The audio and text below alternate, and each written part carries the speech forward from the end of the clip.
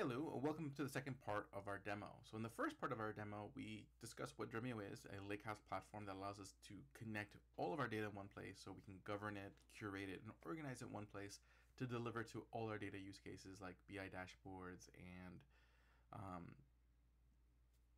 data notebooks and things like that. Now in this video, what I want to do is just get hands-on now that we have got Dremio set up on our laptop, walk through sort of the features of Dremio and sort of like the things that kind of make Dremio a really pleasant experience for your end users. Because the idea here is you're making the life easier for your data engineers and your data analysts. You're making it easier for your data engineers to curate the data that they need to provide to data analysts, data scientists, and other business users. And you're making it easier for those business users, analysts, and scientists to be able to consume the data because it's all kind of already pre-organized in one place. Because oftentimes you have lots of data. So in this case, I have two tables in Postgres. And between these two tables, I would like to join them with this table that I have here, this shipping data.json.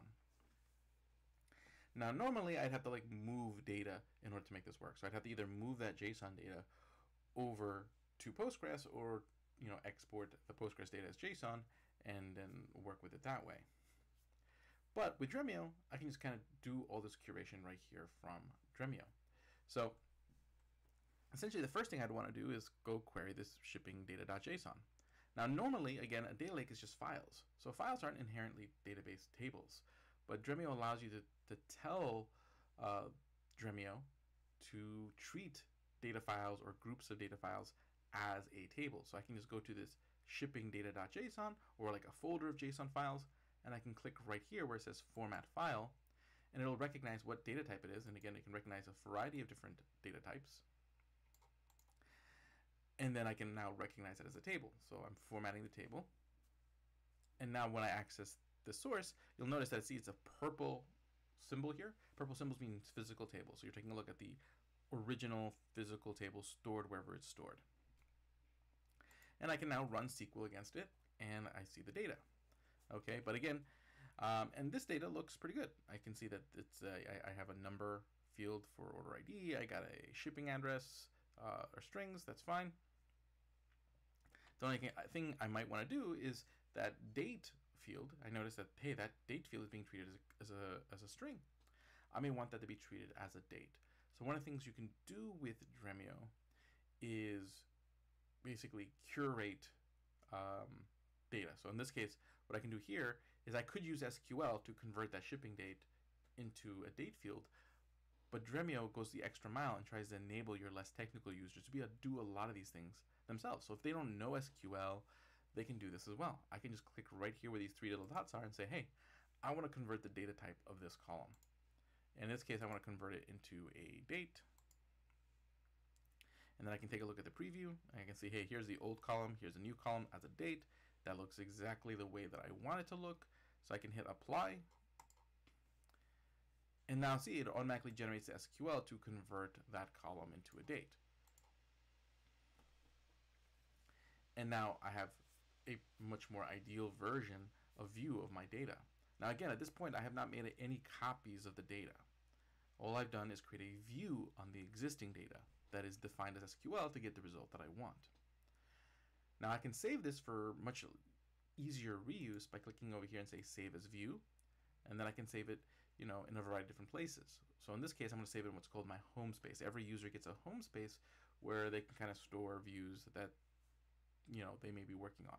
But if I want to share views, because one of the great features of Dremio is to be able to collaborate with others and sharing a lot of this work you do on the data, you'd want to do that in what's something called a space, which we'll show you in a little bit.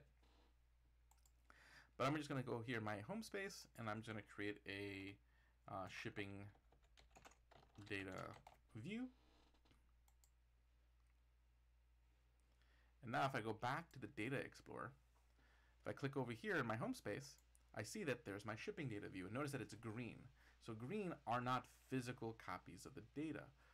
Green data sets are views. So they represent sort of SQL definitions of how the data should look like based on sources that I've already connected. So wonderful. Now I have that kind of set up, nice and good. Now, what I'd like to do with these two Postgres tables is I would like to join them together. Okay, customers and orders. So that way I can provide, so I'll start with the orders table.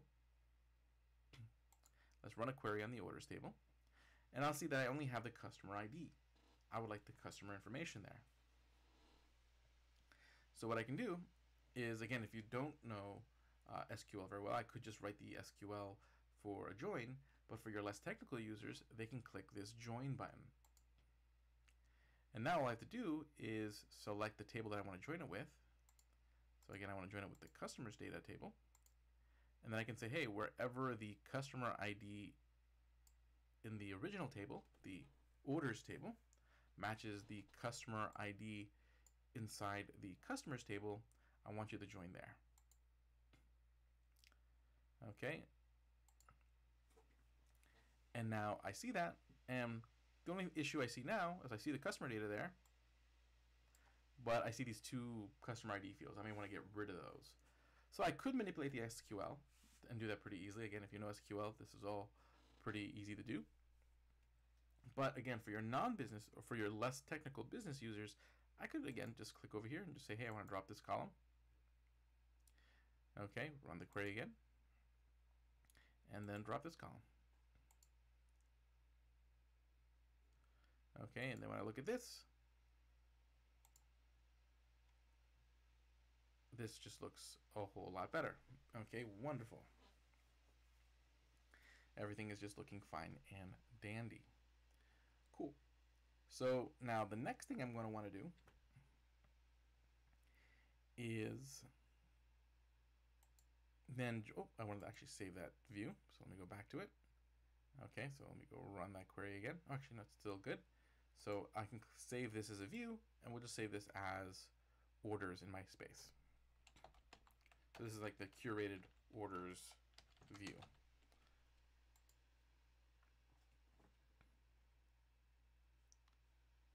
Awesome. Now I can go back here and I take a look at my space, and I have my orders and my shipping data view. And again, all this was curated pretty simply. So I was able to take the raw data, do a lot of that cleanup work. You know, you could also do things like deduping and taking care of nulls and any kind of cleanup data you want to do.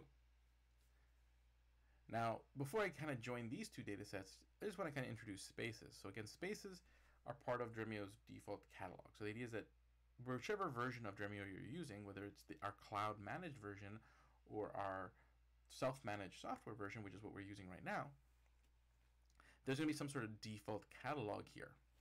And one of the things you can do to help collaborate within Dremio is you can create subdivisions of this default catalog. Okay, so I can, in this case, we refer to them as spaces, but they could also be folders. But the idea is I can create subdivisions. Usually what you would want to do is maybe create different spaces or folders for your different business lines. So finance, and so forth. And then within there, you can organize the views that you need for that particular business line, and then you can grant permissions to any user. Every user starts with 0 permissions, so then you can grant users permissions to either the individual data sets they need access to, or to whole spaces or whole folders if they need access to the whole sets of views, say, for that particular section. So they almost become like essentially virtual data marts. Okay, so basically that's how you would do your data modeling here in Dremio. You would take all the data sources that you've connected, curate spaces to act as your virtual data marts, and then basically do the same type of data modeling you would do in a data warehouse, but directly here from Dremio. Working not just within data you have in a data warehouse, but data you have in your data lakes and databases and so forth. Minimizing movement of data. So now that we have that, what I'm going to do is I am going to join these two data sets. Okay, so we're going to have orders here, and I'm going to want to join that with the shipping data. Okay, so I'm going to go to my, I want to do it against the view. So there it is. And I'm going to say, hey, wherever the order ID matches here and the order ID matches here, that's where I want to join the two data sets. Okay, and cool. Now I can just run the query. And there we go. I can see that now I have the shipping information, the customer information, and the order information all there. All I may want to do now is just drop the extra, one of the extra order ID column.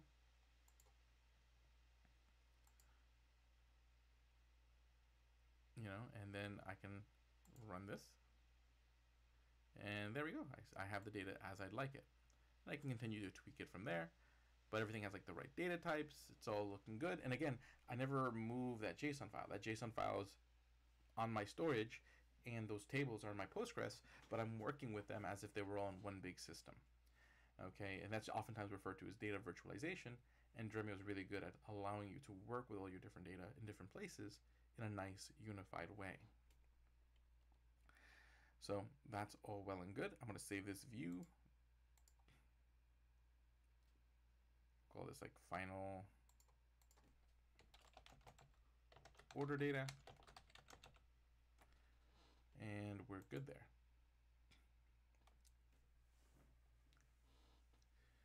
And huzzah. Okay, I'll see you in the next video. Have a good one.